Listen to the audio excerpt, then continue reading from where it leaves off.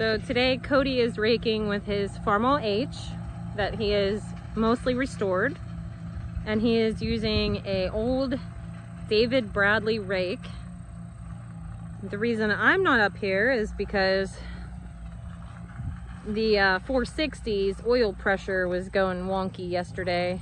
It usually rides right around 45, and after I mowed this section up here, I could see that it dropped down to 20, and then it eventually dropped to 10, and I made the decision to drop the mower and drive it home. And by the time I got home, it was slightly overheating, so I was glad I made the choice. So until we figure out what's going on with that, which I think, it doesn't sound like an oil pump.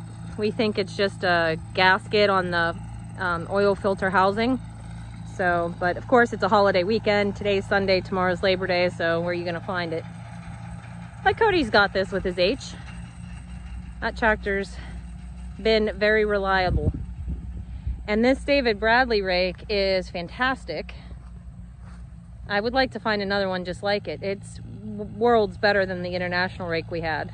And I say had because I blew up that PTO shaft, and not the PTO shaft, but the little shaft, the bearing from the gearbox to the chain.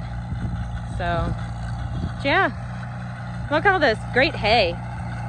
Really nice cut for second cut. Whew. When all else fails, the H prevails. Look at that. So we noticed that H is geared higher, so every once in a while we have to stop and let it chew up a chunk.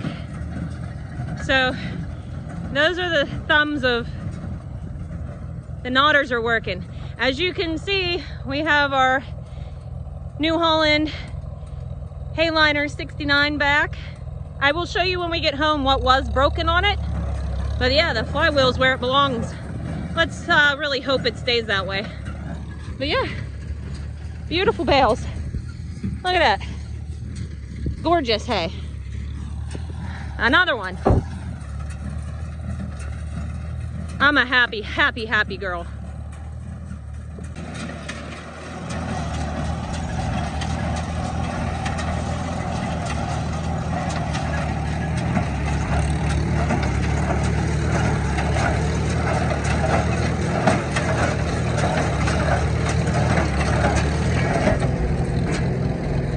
So see, it picked up a big clump, so Code's putting in neutral so it can swallow that.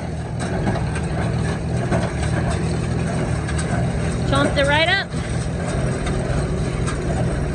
What an awesome little baler.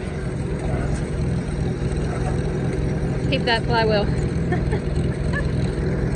All right, I don't want to brag about it too much. It might fly off again.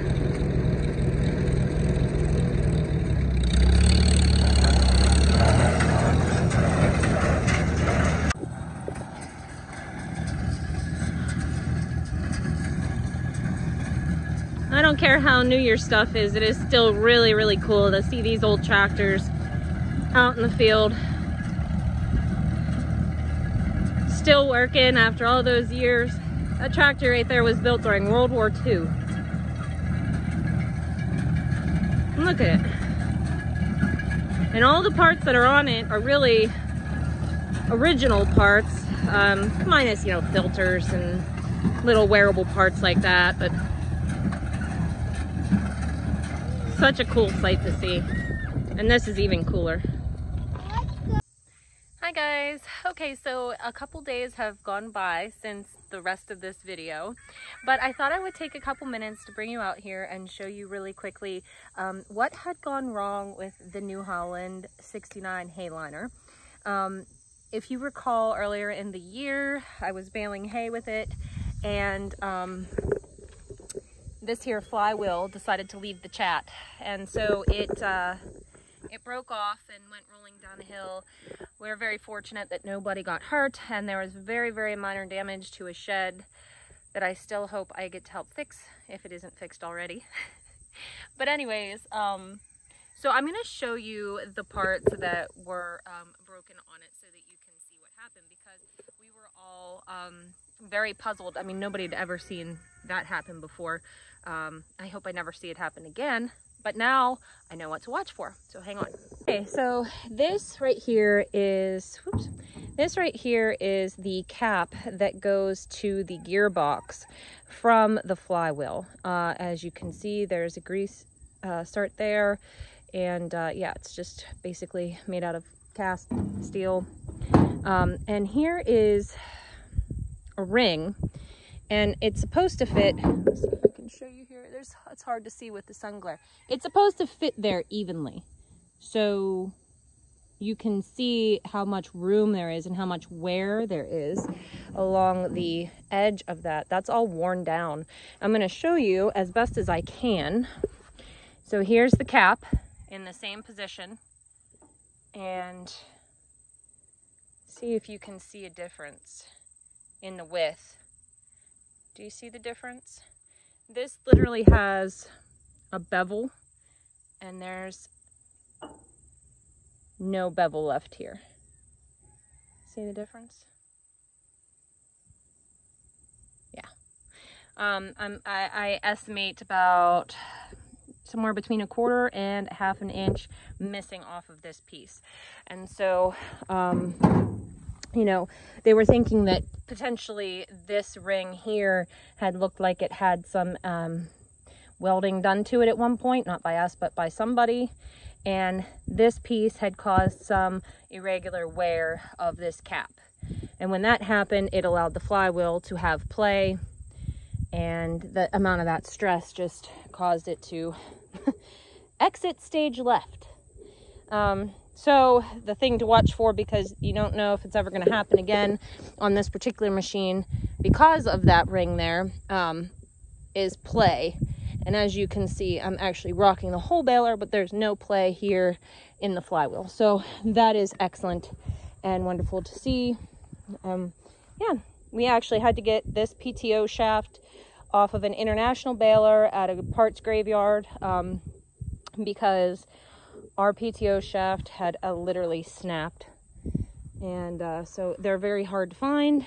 So we had to go source a used part. But yeah, she's all back together and very, very happy. One of these days we'll get that replacement guard and get whoever that is, his name off the baler, because she's ours now. But hopefully this is now a bulletproof baler. Very, very happy with the bales that we got out of it. I still have to clean this bale out of it because I just haven't gotten that far yet, but beautiful bales. So yeah, super, super pleased and happy to have the Hayliner back. This is a great old baler. They really don't make them much different anymore. The knotter systems are pretty much exactly the same. The technology is pretty much unchanged. You know, you just get upgraded parts, and you know, it's about the same. To get a baler like this nowadays, you're looking at $30,000 maybe if you buy them brand new. So we're real happy to have the old girl back. This baler is an International 440, and we picked it up to be a replacement for the 69. We bought it with the understanding that it didn't tie on the left side, and brought it home, and I said it might be the knives. We changed the knives, which the price of knives is about ridiculous. I mean, they're this big and they're $30 a piece. It's ridiculous. What isn't ridiculous these days? Anyhow, so the knotter system is just a wee bit different here. I mean, they operate the same functionally. They just look a hair different. I have it for sale under the, you know, assumption that it doesn't tie on one side. However, I think I might putz with it a little bit. It could be a tension issue or the wiper on the bottom of the knotters.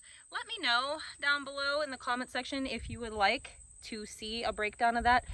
I am by no means an expert. I'm going to put that out there right now. In fact, I have required the most amount of help.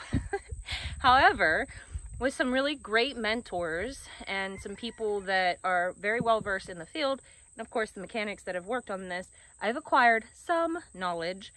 And if you guys would like to know some of the things that I've learned through our trials and tribulations this year, just let me know down below, because I'll share what I know, which is probably still minuscule in the amount of things that could go wrong with these knotters, but I've learned and I'm absorbing. Also, if you have any tips or pointers that may help, leave those down below too, because my goal, because you see now that the H is able to run the 69, I'm hoping that I can get my 460 to run the 440. And that would be awesome, because then we could literally double our, you know, our efforts and get twice as much done at one time. So while this is still for sale, if you need a, you know, project baler, let me know. But while it is still for sale, I'm gonna try to get it working, because even if I do end up selling it, if it's working, it'll be worth more than if it's not. So there we are. Don't mind my overgrown weeds in my equipment parking pad, which used to be my riding arena. But yeah, I hope you guys enjoyed this video. It was stretched out over several days, of course, showing different struggles. But this tractor of my son's has really pulled through. It has been an awesome investment. I'm so proud of him for restoring it and repairing it and getting it going. I can't wait to see him finish the restoration on this, which he should do this winter, and I'll make sure to add video footage of that as well.